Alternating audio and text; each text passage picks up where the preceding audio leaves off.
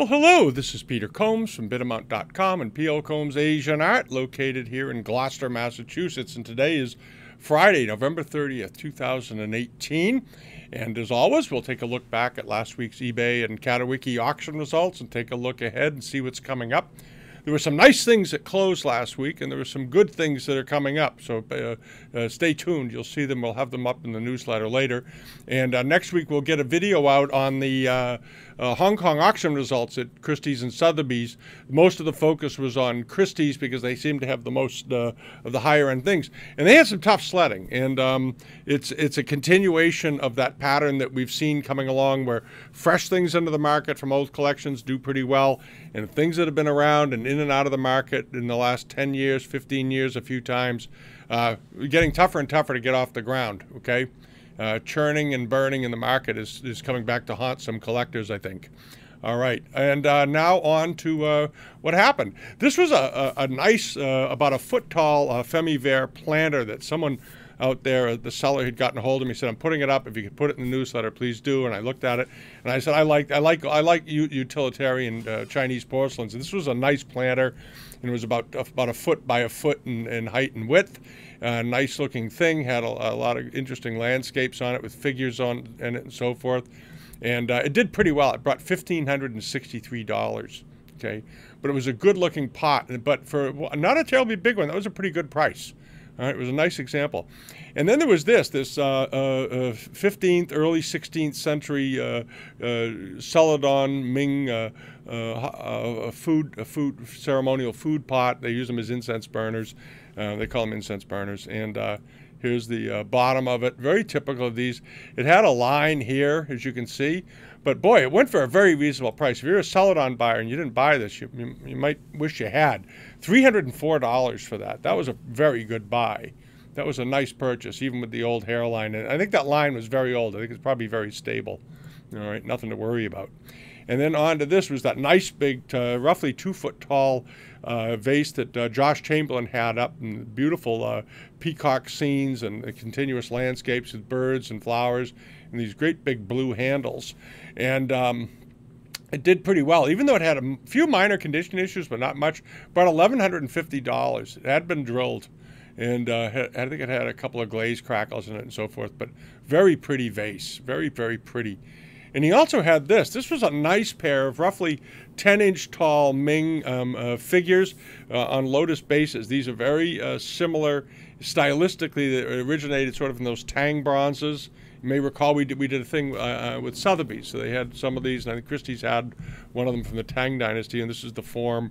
Very nice. These, of course, are much smaller. The Tang ones tend to be 30, 40, 50 inches tall even. All right, but these did pretty well. They brought $3,227. All right, but a nice-looking pair of bronzes. And pairs of bronzes are tough to come by. And then there was this Femi June with green ground and dragons and these elephant handles on the side, these nice big jars with wooden lids that Josh had up. He had these listed as 19th century. I think they're probably later 19th century, but they were very nice. And they did fine. They brought $1,176. Josh was having a sort of an end of the year. I think he was just clearing off some racks, and he had some things that came in, so he decided to sell them. And also this Qianlong period export platter with this sort of honeycomb cavetto running around with famille rose, this nice figures.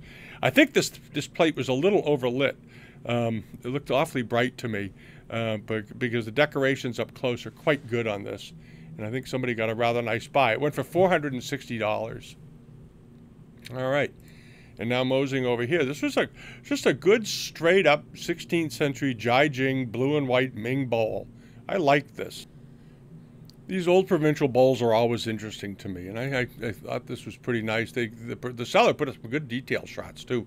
At any rate, it went very reasonably, $202. This was about a 7-inch bowl. That was not a bad buy. If you like old blue and white Ming, now's a good time to buy it because it's become decidedly soft. And then you have this big rouleau vase done in sort of the Kangxi style with these panels of deer. I showed this last week. This was a 19th century vase, obviously, but very nicely done. Just nicely done. Very pretty, well, very attractive. Love the horses on it, of course. And the deer, okay, the spotted deer staring off and so forth. And this did pretty well. Brought $1,719 with a few condition issues, including a drilled base, as I recall. All right. And then on to this. This was one of the neat buys of the week. I like this a lot. And I hope everybody looked at this carefully. This was a bronze lantern. In the photo, it looks like it's carved wood, which is still pretty good. I thought that was good.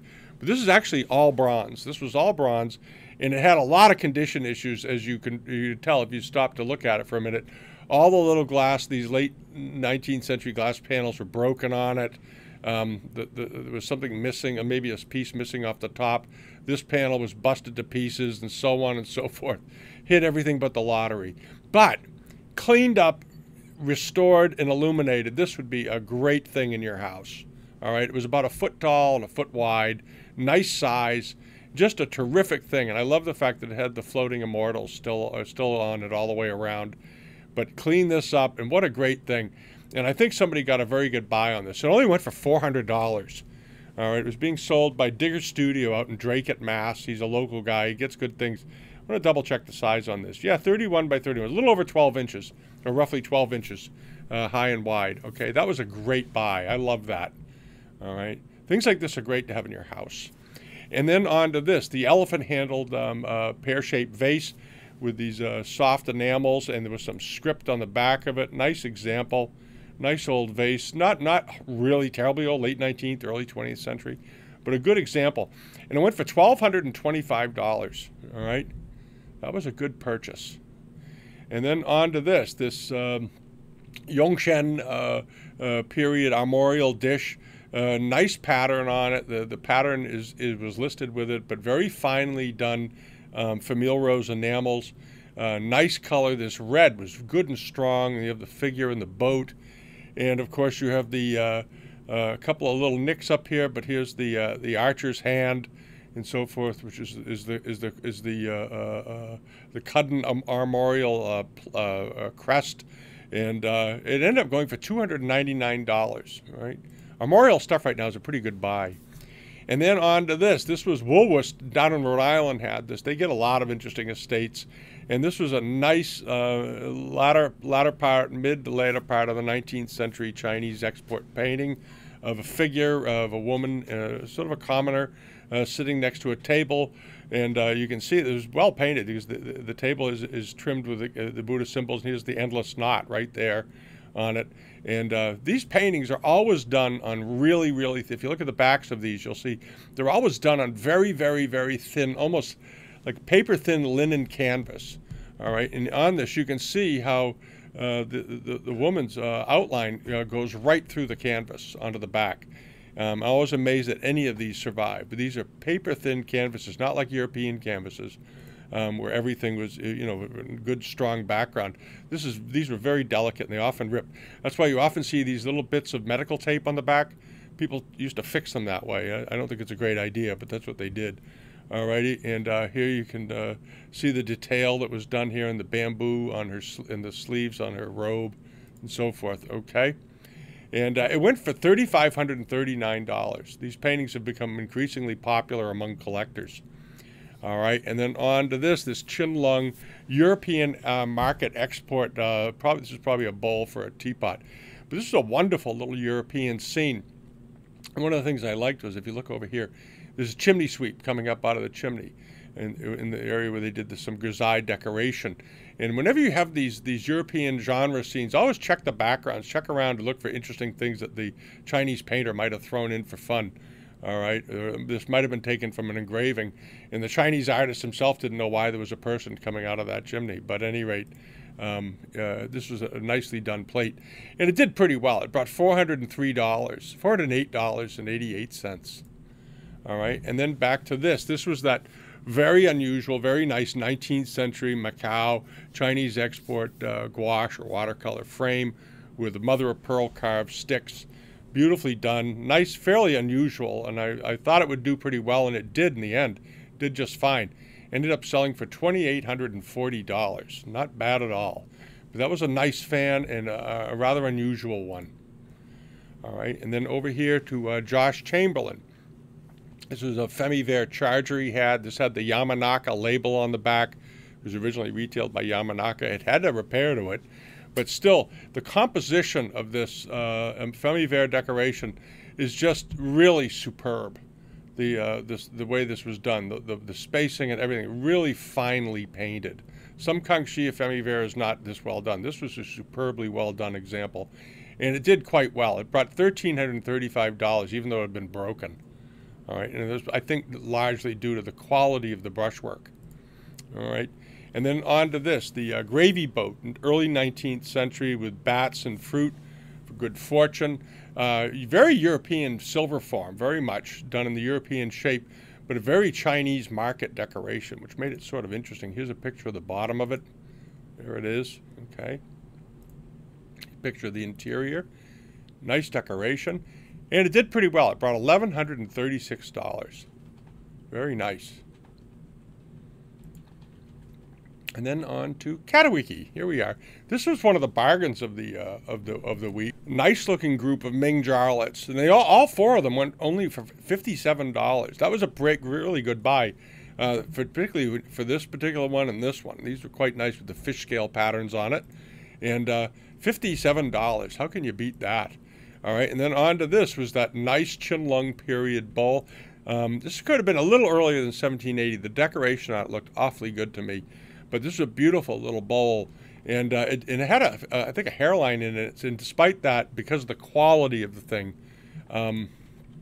it ended up bringing $176 for this little cup. It's like a wine cup or a teacup. And then on to this, the bronze. This is the seller had this bronze listed as 19th or 20th century, and I just couldn't see it as that. To me, it looked like an 18th century bronze, or maybe even a little earlier. Nice looking example. And here's a side shot of it. Good surface on it. And it ended up selling for $826. So I got a feeling that a few people out there thought it might have been older than the seller thought. I suspect. That's what it looks like to me. And then this Kangxi double-handled piece with the brown dressing on the edge of the rim of the lid and then around the top. Had a little loss here, maybe some fritting up in there, but a nice-looking pot. And these precious symbols running around the bottom, the Buddhist precious symbols. And it only went for $307. I think that was a good buy for a decent piece of Kangxi. Really do, okay? And then we're going to hop over and take a look at what's coming up this week. These are on eBay this week, a nice pair. These are about 16 centimeters, so about 6-7 inches tall, late Yuan, early Ming bronzes. Beautifully done. See how they do. They should do just fine. They're up to $10. They've got a few days to go, though. Obviously. They close on Sunday, so check them out. Could be a good buy. And then on to this nice Ming Wanli plate with a bird in the center. The problem with this is that the seller radically appears to have over-sharpened the image. So when they over-sharpen the images on these pictures, they end up looking almost like they're new or there's something wrong with them. All right? If you have Photoshop on your computer, do not use auto sharpen ever on your photographs, especially of objects. It ruins them, okay? If you have good light and take your pictures, leave the sharpening tools alone. They do nothing but distract people. All right, at any rate, this is up to $255. It has a reserve on it. It should do well, but don't let the sharpened pictures bother you. The color on that plate probably is pretty good. And then this is Scrap Dixon has these up. He's got a bunch of decent Ming plates up, and they close in a couple of days. This one's up to $17. It ends on Sunday. I expect to see it jump up.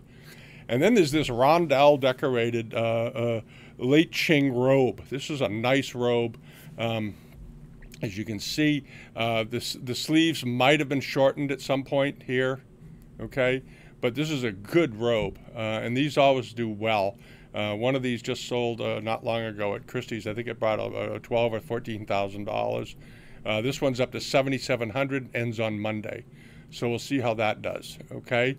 And then this is also something else Scrap Dixon has up. This is a really nice-looking Kangxi femme plate with its underglazed blue central field, but wonderful coloration. The coloration on this plate is really quite lovely. There is a little bit of fritting here on the brown dressing on the rim, but a very attractive plate. Here's a picture of the center of it, again, this sort of penciled floral decoration. We'll see how that does, all right? And then over on Catawiki, you have this nice double gourd Kangxi iron red enamel, underglazed red enamel double gourd vase. And then this looks to be like a Kangxi period turquoise ground vase that has been lamped, obviously, but beautifully shaped. The shape of this thing is beautiful, and I suspect it's been cut down a little up here. But if you want a really great lamp for yourself, boy, this is one of them, okay? This is a fabulously well-done piece of porcelain, okay? With nice mounts, ready to go. All right, you can see how they put a few hairlines in it when they fixed the top. But this has been cut down, which is fine. Keep it as a lamp. Have a great-looking lamp, all right? Nothing wrong with that, all right? And it's up to, $2, okay? So that's on Catawiki. You might want to look into that. What's the size of this thing? I like this. Okay, total height 53 centimeters, so it's 53, 50, 20, about 2 feet tall. Very nice. All right, and then there's also this silver-mounted Yongshen blue and white plate swing basket. They did a lot of these in Europe. This is a nice one. It's only up to $3. Then you have this 19th century, but it's marked Kangxi blue and white bowl, done very much in the Kangxi style. And there's several of these Yongshen Chinese Amari plates. This one's in excellent shape. It's beautifully painted, and we'll see how that does. Okay. And as I mentioned, that's it for the week. I'm running really late today. I will get a video together, though. I want to go through those sales in Hong Kong. They were really sort of interesting how it went, and some of the pieces did very, very well. And we'll talk about those. Okay. And if you like the videos, give us a thumbs up. If you haven't subscribed yet here at YouTube, or subscribe to us over for the newsletter at Bidamount.com, please come over. It's all free. Join in on the forum. There's some interesting discussions over there this week. And I'll see you all next week, and thanks for visiting. And good luck out there. I hope you find something you like. All right.